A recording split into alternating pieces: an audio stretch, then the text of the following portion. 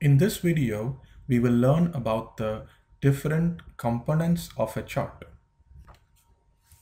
It's very easy to create a copy of this chart. When you select this chart, and you can use your copy keyboard shortcut Control C and then click anywhere and then use the keyboard shortcut Control V, and this will copy and create a new chart. And it's very easy to move the chart anywhere on the screen because it is just a layer floating on top of the grid. And also you can move this chart to another worksheet if you would like. For example, if I do right click, move chart, then Excel will ask me, do I want to move this chart as an object, which is just like this, in a different worksheet? Because as you know, we have different worksheets in our workbook. And so you can move it to any other worksheet as just an object or chart object, or you can just put chart in its own sheet. So let's try that. And you can give a name to this. I'm just going to leave it as the default chart 1. Click OK. So what Excel has done now, you can see in the tabs here, there are 4 worksheets before, and now Excel has created a new one and moved that chart over here. This is going to be convenient for us because we can see things more clearly and in a large size. So I'm going to keep this here for now, but I want you to understand that you can create a sheet which is just the chart. In the regular worksheet, you will actually have grid of cells, but in a chart sheet, you'll just have the chart occupying the full screen and nothing else. Now that the chart is the selected item, then you can see that there are 3 additional ribbons that have appeared under chart tools, which are not there when you don't have a chart selected. And this is true even if the chart is just an object in your entire worksheet. Like here, if I select this chart, you still get those 3 extra ribbons. And if I don't select it, if I select a cell, then those ribbons go away. So let me go back to our chart. And this is our chart sheet. And let's understand the different components of a chart. And let's go to the layout ribbon to understand that better. So the first thing we will look at is this. So this is the chart title. And in the layout ribbon, you see here the chart title, and this can help you decide the location of this title. And you can either have it above the chart, or you can have it centered overlay, which looks like this, or you can have it above the chart always. And these options here will control the location of the different components or different items on the chart. And this is the title, which tells the user or the reader what this chart is about.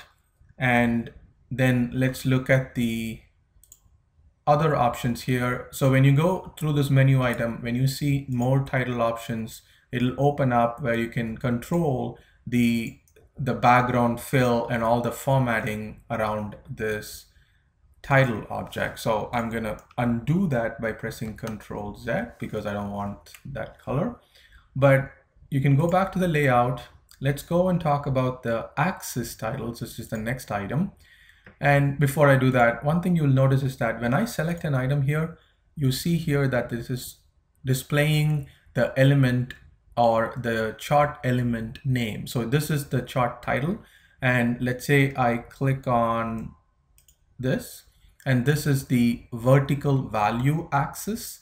And in this axis titles drop down, you will see the primary vertical axis title, and it is set to none. That's why you don't have a title here. But if you would like to apply a title here, then I click the rotated title, which looks rotated. You can also have other orientations such as vertical title or horizontal title, but I'm going to just click inside this box here, and Control A will select everything.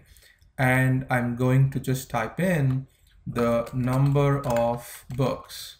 So this is going to be what is represented in this vertical axis. So I can easily control the title, where that's located, how it's oriented, and also when I go through the more options, you will see how I can control the formatting of this. Similarly, I have primary horizontal axis title, and this is also set to none. But let's say, and I'll show you why, because you see here the labels here, but the horizontal axis doesn't have a title.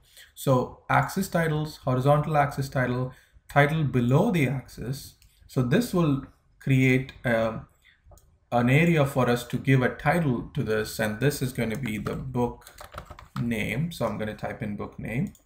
And now we have given titles to the both axis, and then let's go to the legend. So legend is nothing but this element here, which shows that the blue area or the blue colors used for the columns which represent quantity. And this doesn't make a whole lot of sense now because you only have one series. But let's say we want to plot quantity and sales in the same chart, then you want to have something which differentiates the two series. So you will see the blue quantity, green sales, for example. So the legend is going to be the key in that context. So legend can be, you can put it at the top. For example, I moved it up to the top, or you can also use more legend options and then choose the formatting for that. One thing is you cannot really edit it here, whereas when you double click it, you get the formatting control box here. But for example, the title, I can just click inside and then I change the quantity to something else. Similarly, I can change this title by clicking inside. Click one more click inside, you will be able to edit these titles.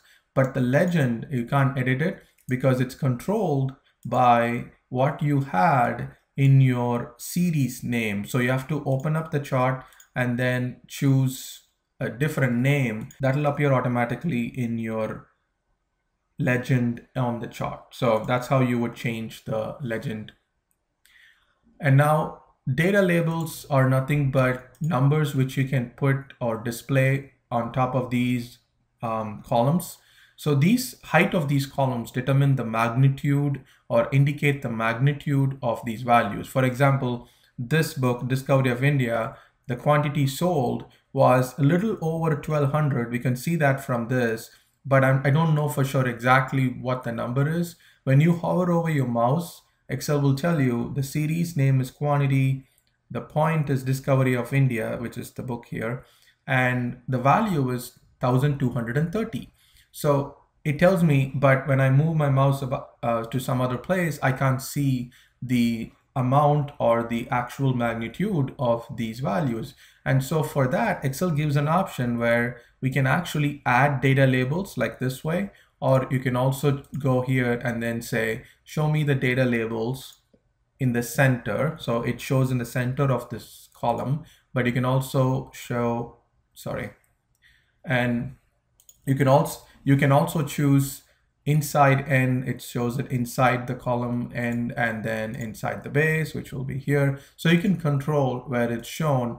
You can also choose outside N, which shows above the column.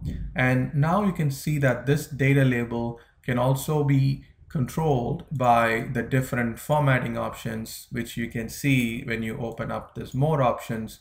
You can choose to show, for example, I can choose to show both the book name and the amount on the chart, or I can also choose, for example, what is this? This is quantity and the number. So that's the name of the series. So you can decide how you want, what you want to display as data labels. You can also control the position, and you can also change the number formatting for this. For example, I can choose currency again. Just to illustrate, I can change it here, even though the source data that we are using for this chart is still just a number, but I can show it here as a currency format. And if you just want to stick to, let's link it to the source so that I don't have to worry about setting the number format on the chart. When I click linked to source, Excel will automatically say whatever is in the source of the data, then the same number format will be used here. So I'm going to close it here. So now we talked about the data labels.